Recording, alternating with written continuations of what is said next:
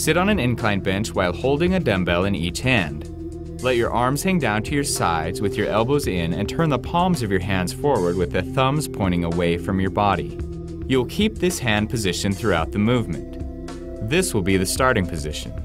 Now curl both dumbbells until your biceps are fully contracted as you exhale. Do not swing your arms or use momentum, keeping a controlled motion at all times. Hold the contraction briefly. As you inhale, slowly go back to the starting position.